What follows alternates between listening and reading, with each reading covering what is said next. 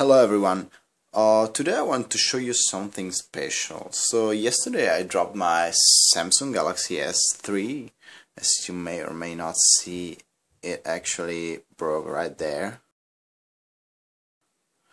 So the glass is still okay, but the LCD underneath it is not working anymore. As you may see, the light is working. I can just use it normally, but I cannot see or touch it. So I'm wondering what happens if I shine a laser on it. This laser that I built up myself is it should be a 2.5 watts blue laser, 445 nanometers. Yet I don't power it up so much, so I gotta guess it's about 1 watt. So yeah, let's get doing. As you may see, it works. Gosh, that's a lot of power. I'm gonna try it just by pointing it at there, and as you may see, it's burning already. That's just. Perhaps I should use the... Yeah, there. You see, it burned. Alright. I just want to see what happens if I shine it on the... Let's just do it. It's broken. I have to replace it, so no worries. Okay, let's turn it on. Ooh. Wow, nothing special. It burned through. Yep, it did. You probably cannot see right now, but let me see if I can show you better. Nope, I need to shine a normal light on it. Let's just use the... Yeah, there it is.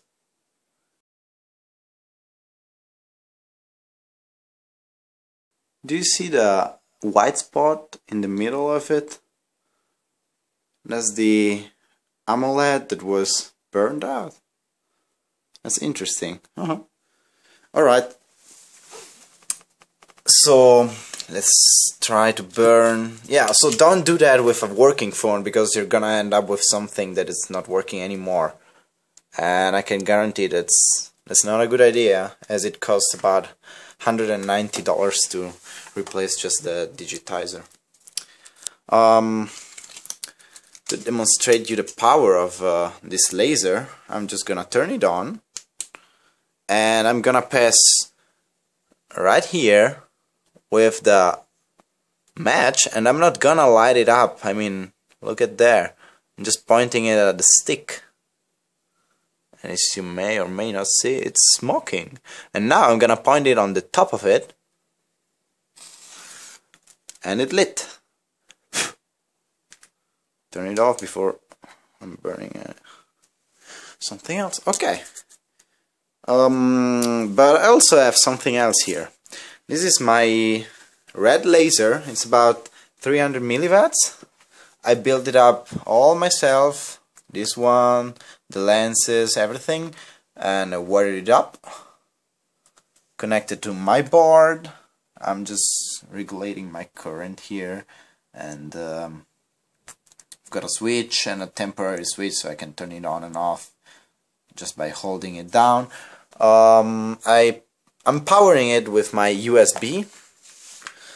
I just cut off a USB from something and connect it to the two wires, 5 volts. That's enough for it.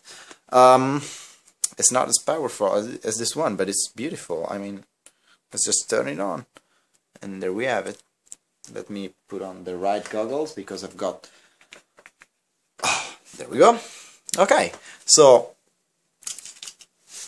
as you may see, it's burning the...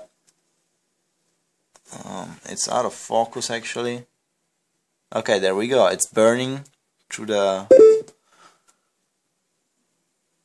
case. I should put a match on it, and I think it doesn't burn the stick actually, because it's too low. it may heat it up a little bit, but not a lot. But if I put in front, at the top of it, it should lit up eventually. Perhaps. You know what? We're using a red match on a red light. It's gonna take too long. Let's try a little bit further, perhaps. Yeah, as I said, it's not that powerful, but it's still... yeah, not working. Okay, wait. I've got a solution for this. Hold on. Okay, so we've got the match and we've got a black marker. Let's just put something on it.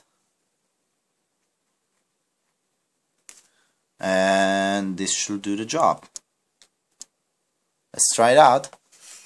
So, turn it on.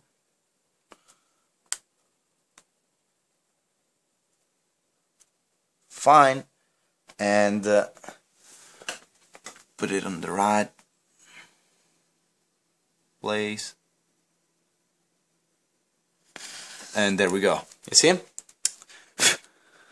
That's because the match was red, as you may see here, and the light is also red, and what happens is that the red is all reflected, and this means no heat is really going through the match, so it doesn't lit up. That doesn't happen with the blue, because the blue is blue and it's pretty much all absorbed by the red. Okay, I hope you enjoyed the video, and please, if you're trying something like this at home, make sure to use safety, because if you don't wear goggles like those or like this, you're gonna end up with blind spots or just blind eyes. You know, if something like this reflects in your eyes, you don't wanna be there. I mean, you're gonna get blind. Thank you for watching. See you next time.